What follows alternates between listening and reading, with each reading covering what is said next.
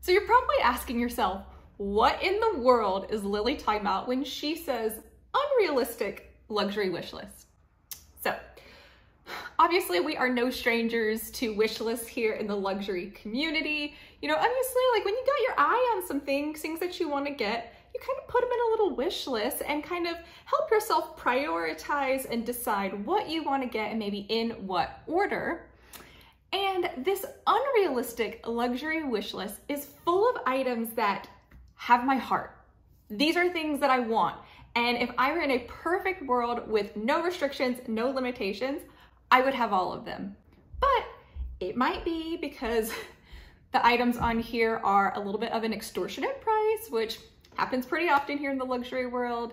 It might be because the items are not really practical for my lifestyle and, you know, the expected use of this item. Or it might be that realistically, I'm just not able to get my hands on these items. So we're gonna go through my unrealistic luxury wish list, and just a quick caveat, you are not gonna see any Hermes Birkins, Kellys, or Chanel Classic flaps, because for me, those are a given. And those of you that are seasoned subscribers, those of you that are members of the family, you all know that I want those, and I do not need to bore you with telling you about them. So instead, let's get into my unrealistic luxury wish list. Now, first up on the list is an item that you all have seen me try on this channel, and it was something that I was not expecting to try on, and certainly not something that I was expecting to fall in love with, but I did.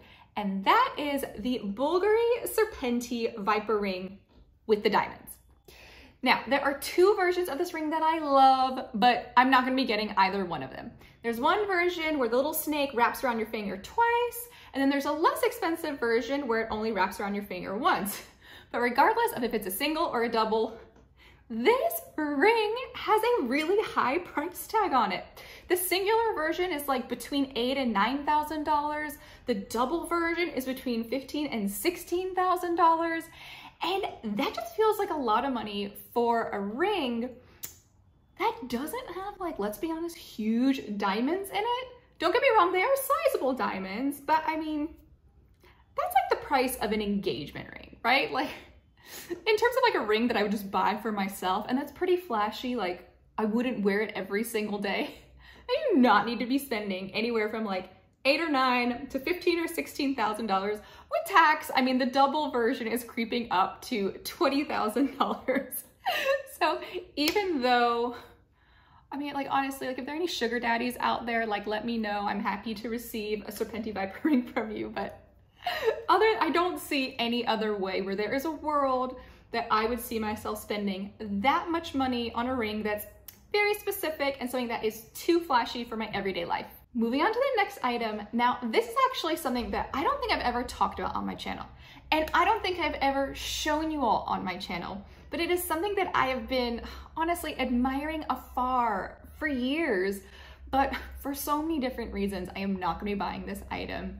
And it is this crazy and over the top Gucci jacquard chair with like this little octopus squid print on it.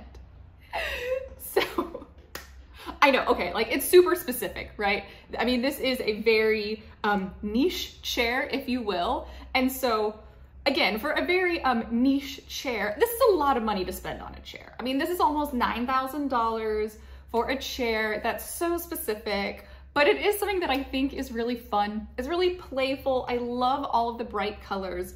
And even though, I mean, you all can see, my interior design aesthetic for this apartment is fairly neutral. It's like a lot of whites, blacks, a little bit of tan, and green. You know, that's it.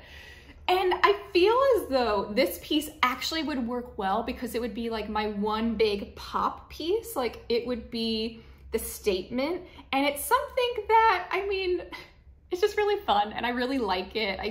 It's quirky and cool and I'm into it. But again, it's really expensive.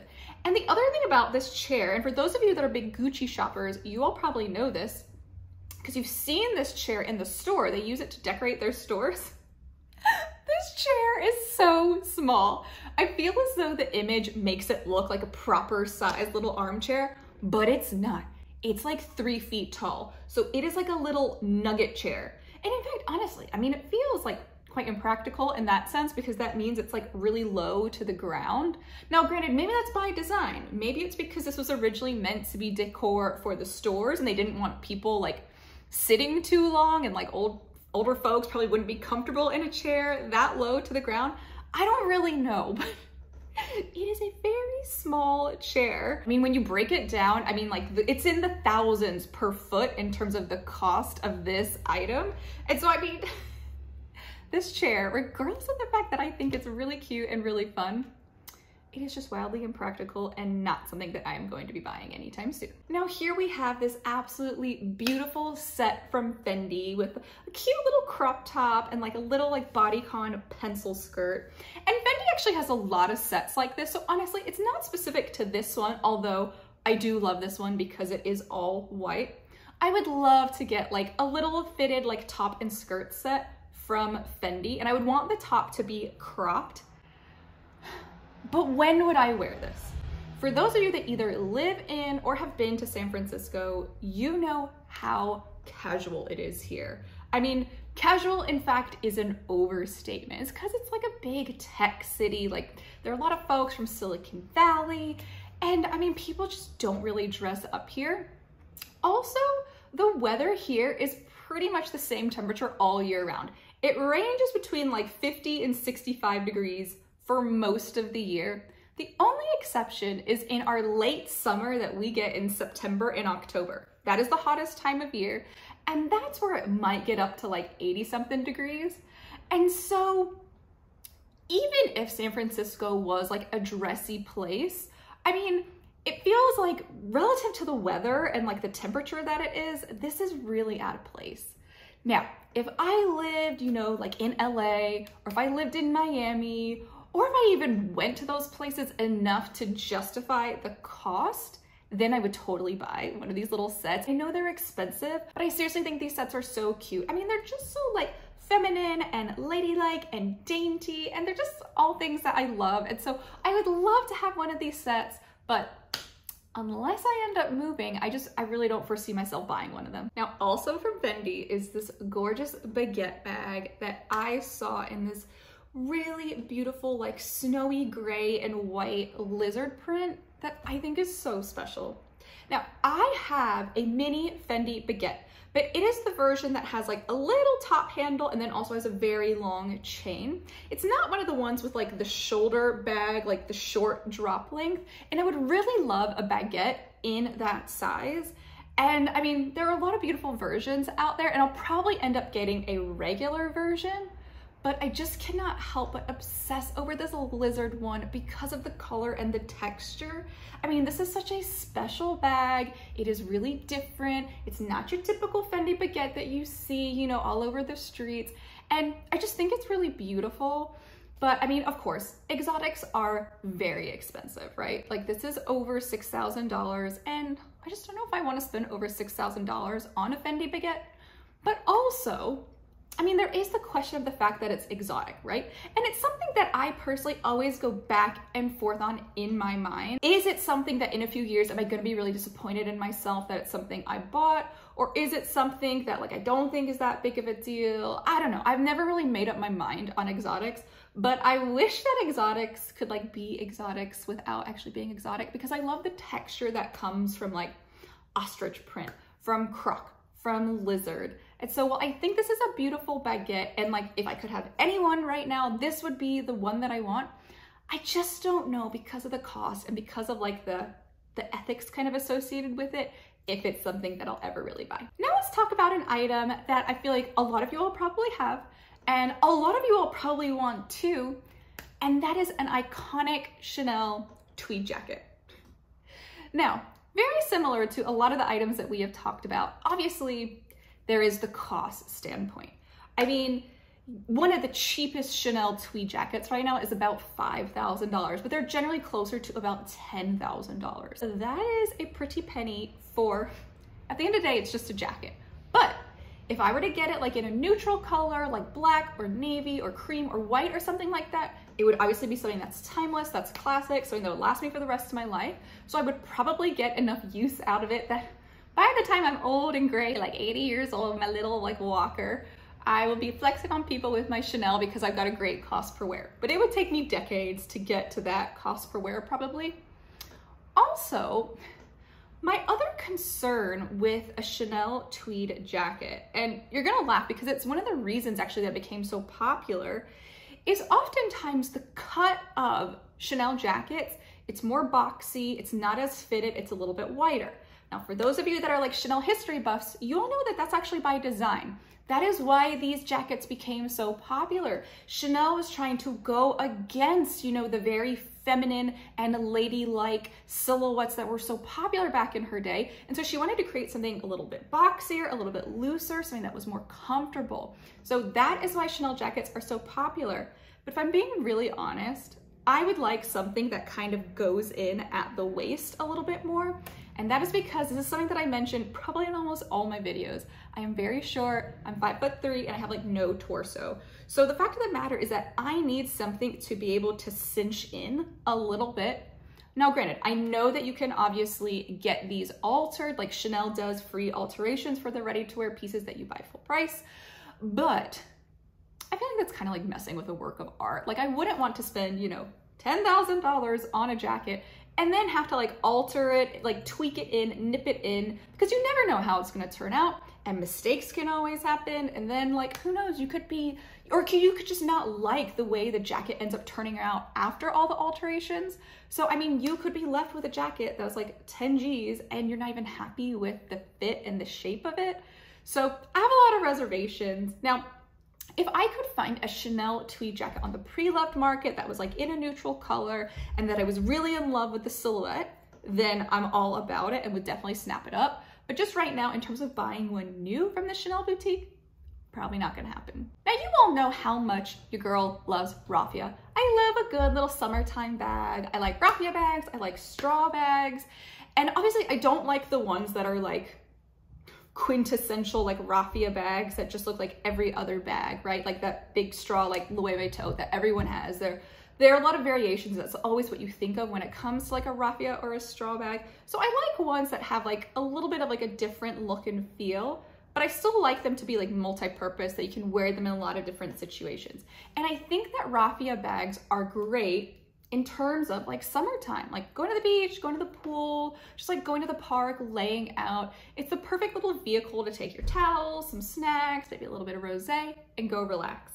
And so I really love this one here from Prada. And honestly, all of the different versions of raffia bags that Prada's been putting out the past few years. I love all of the different colors, and I love that they're just easy. You know, they're pretty understated other than like the big logo, but like the shape is easy, right? It's not too complicated. It's not too overwrought like some straw bags can kind of be. So I love these bags. But again, this goes back to the price. These are almost $2,000. I am not spending almost $2,000 on what's like a glorified like grocery bag.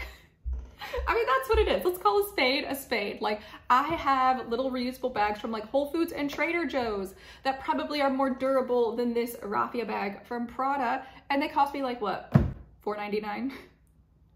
So I mean, if I could find one of these for like $500, yes, I then probably would pick something up like that. But for like $1,500, $1,800, $2,000, honestly, that's just too expensive for my taste in terms of what a raffia tote bag can be. And finally, we have come to an item that is something that I've wanted in so many different variations for a long time, and you all have seen me actually try this on my channel also, and that is the Louis Vuitton mini Capucines bag. And there are a few different variations that I love. Now, there's this one that I'm not 100% certain. I think it's from the Match collection, just like based on how it looks. I remember seeing it like a month or two ago. I wasn't sure if it was part of that collection or another one, but it's this gorgeous green and white woven version. But I think it's like $6,000, $7,000, something like that. And I don't want to spend that much money on a Capucines bag.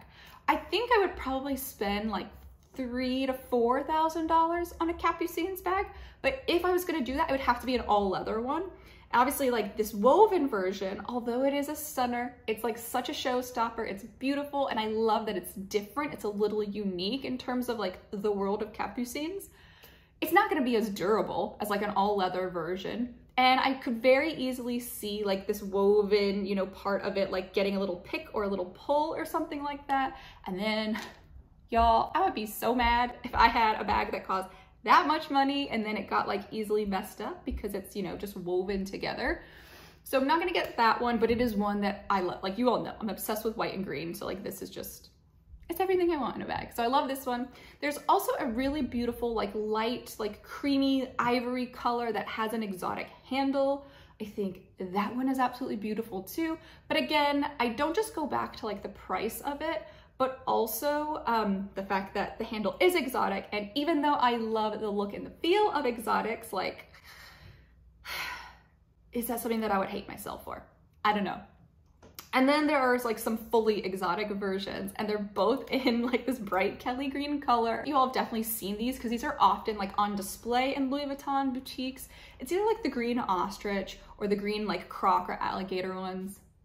I mean, they are beautiful. Like they are just, oh, like they are such a beautiful shade of green. And I don't know, maybe in a few years, I'm gonna be like, Lily, what were you thinking buying all of these green bags? Because again, those of you that are in the family, you know, I've been doing some work in terms of green bags lately, but I love that shade. I think it's beautiful and I think it's timeless. So I would love to have those ones too. But of course, the cost of a fully exotic Louis Vuitton bag, whew, very quickly gets up into like the 10s, 20,000s, especially for the alligator version.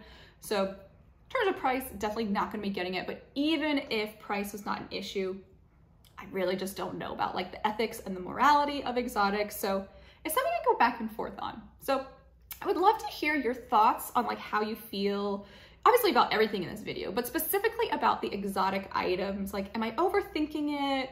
Or am I just like behind the times? Like, are they totally passe, totally like wrong? Like, I don't know how to feel about it. So I would love to hear your thoughts on exotics down in the comments below.